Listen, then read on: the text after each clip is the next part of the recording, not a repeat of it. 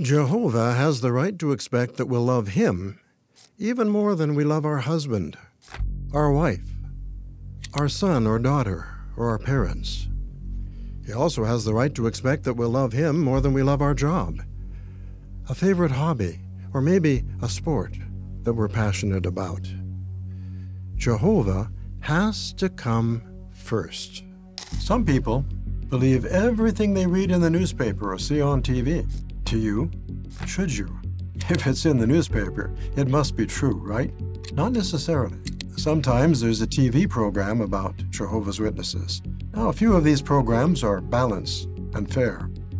Many, or I dare say most, are not. It was designed to be unfair. It was slanted against Jehovah's Witnesses.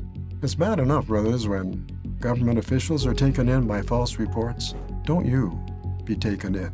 Have you ever heard the expression trial by media? It works like this.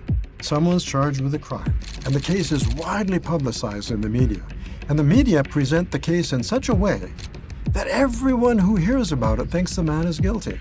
Of course, to avoid a lawsuit for slander or libel, these media reports are very carefully worded.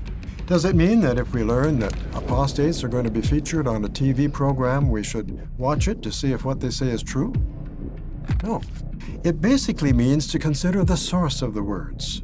If they are the words of apostates, why would we believe them? So, brothers, let's not be naive. Don't believe everything you read.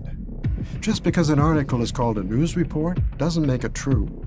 If we're stabilized in the faith, we won't be quickly shaken by unfounded accusations by apostates or the media. Our faith is under attack. False rumors are often spread during wartime. Brothers, this is war.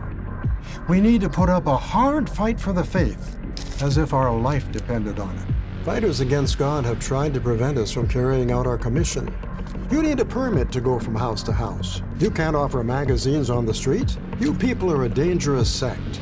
They've even enacted laws directed at stopping our work. Unless they change their ways, those lawmakers are going to be in big trouble. The word has gone out. As you go, preach. That great work will be accomplished, with their support or in spite of them. They're more to be pitied than to be feared. They're on the wrong side. They are fighting a losing battle.